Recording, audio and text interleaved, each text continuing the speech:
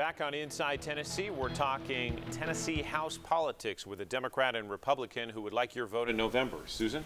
One of the things the Republicans have been very effective at over the past few years has been cutting taxes, and particularly the hall tax. And I know there's been some complaints from some folks about that impacting the county. Greg, is that something, if you had been in the legislature, would you have voted to cut hall tax and some of the sales taxes? Or where would you stand on that issue? And then, Martin, I'd like to hear your response as well. Well, you know, what's passed is passed. The hall tax has been eliminated. I think the theory behind it was that the rich folks would then spend money and it would trickle down, and maybe that'll happen soon. I hope so. What I would like to recommend that we do, I think there'll be some money next year from the internet tax that's coming in, and what I would like to see done with part of the money is to cut the sales tax completely on milk and eggs. You say, well, why do that? Number one, we couldn't do that 20 years ago. Now they have sophisticated software at the checkout to where they can have different tax rates for different foods. Now everybody's got milk and eggs in their refrigerator, so it's going to help all of us a little bit. And I think the long-term goal would be to eliminate the sales tax completely on food. That's going to help people more than anything I can think of. Well, get ready for that vegan protest on the milk and eggs. Yeah, it's much better than another cumbersome government program or something. Just cut the sales tax on food. But if you cut it right away on milk and eggs, who it's going to help proportionally is the single mom trying to raise 2 kids. The guy that's struggling is making $12, $13 an hour. So it's going to help them more proportionally. And it's just a little bit, but I think it'd be a good idea. Martin, where are you on the sales tax? We've got a very high sales tax, but we don't have an income tax. I know there's been discussion about cutting the sales tax on food. Where are you on that? Well, don't forget, we've already cut it twice. Right. In the past 2 years, we cut the sales tax on groceries twice.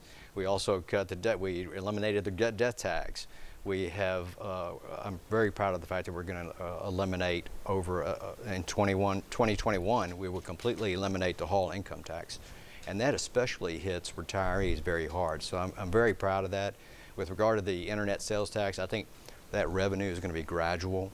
I'd love to spend it on workers who care for those with intellectual disabilities. They're not being paid enough. I'd also like to look at some tax cuts. Let's look at cutting the sales tax and the F&E tax, which is so burdensome on businesses. One of the things that Governor Haslam proposed was a raise in taxes on the infrastructure project that he wanted passed, and that did pass. Do you see other rationale for voting in favor of something like that, or a health care plan that enrolls more people who don't previously have health care in this state? So your question is, do I see any rationale for voting for another infrastructure tax? I would say, did you support that one? Yes, I did. And so my question being, would you support something similar when it comes to health care to get more people the help they need in this state? Well, it depends on who we're talking about. So a couple of years ago, the governor had a plan that he proposed, and it would have provided health insurance or health care to able-bodied adults. Okay, so we looked at that. The Senate, we never got a chance to vote on it in the House, but the Senate looked at it and decided it wasn't in the best interest of the state. There's a lot. The federal government under that plan, it might change, you know, next year, the year after, or the year after that. But under that plan, the federal government was going to pay for 100% of the cost. Our bankrupt federal government, by the way, which is $19 trillion in debt, they would have paid for that until 2020, and then the state would be obligated, or be on the hook for $125 to $150 million to pay for that plan. So it was good to not go with that deal that the governor had proposed initially.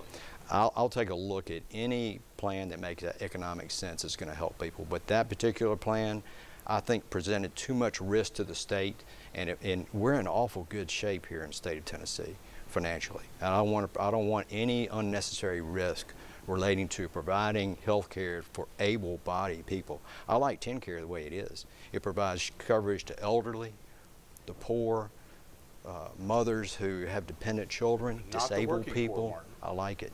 I like it. Greg, your position? Yeah, I thought that the hospitals, your face up yeah, I there thought a the little hospitals had agreed to a voluntary bed tax to cover that $150 million.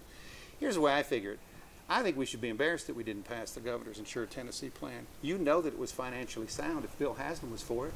And also, you know, people say, well, he's a different party than me. Well, that doesn't matter to me. If it's good for the district, if it's good for the people, then I'm going to be for it. Just like Tennessee Promise was supposedly a Republican program for education to allow people to go to college. I support that program. I'm a mentor in that program. It's a great program. It doesn't matter to me whose idea it was if it's a good program. And I think it was financially sound. If Haslam was for it, I would have supported the governor for Insure Tennessee. Yeah. That's a big difference between the two of us. And I'm not so sure that you really even support TennCare. I thought you were against the whole idea of Medicaid and Medicare. I guess you're talking about our governor who supports me in re-election. Governor Haslam, thank you. But what about you were asking if he does support TennCare in general? Yeah, and Medicaid and Medicare. I thought you and the ALEC and were against all that. Is that a question? Yes. I'm talking to you. Yeah, TennCare is fine. Like I say, it provides coverage of health care to disabled persons, elderly persons, and mothers with dependents in poverty. Absolutely, that's fine. To Don's question, though, about the working poor, there are tens of thousands of people in this state who are working jobs and don't receive insurance, and part of the idea is to help those people out to get it, who are able-bodied and who are working but don't receive quality insurance or zero insurance. If the plan is economically sustainable, I'm willing to look at it.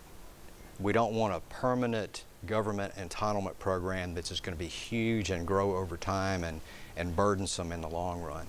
Don't forget, back in 2003, our Democrat governor had to kick off 170,000 people off the TennCare rolls.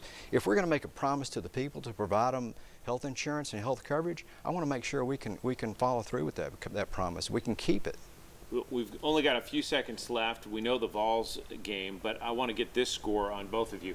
How much does Bill Lee win by in the race for governor, and how much does Carl Dean win by in the race for governor? Well, I go with what Yogi Bear said. I never make predictions, especially about the future.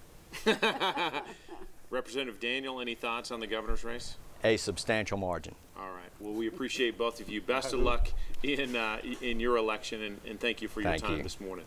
We're back with our talk around and a tribute to someone we all love right after this.